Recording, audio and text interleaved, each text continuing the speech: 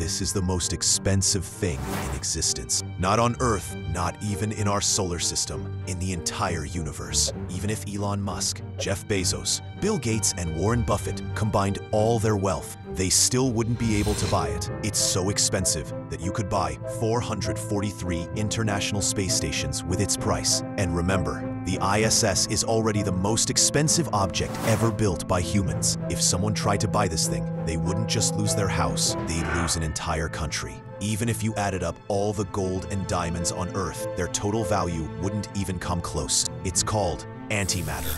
Just 1 gram of antimatter is worth around $62.5 trillion. And here's the terrifying part. If just 1 gram of antimatter collided with normal matter, it would release energy equal to the atomic bomb dropped on Hiroshima. That bomb used 64 kilograms of uranium. Antimatter needs just 1 gram. That's why antimatter isn't just expensive, it's too powerful to even exist freely.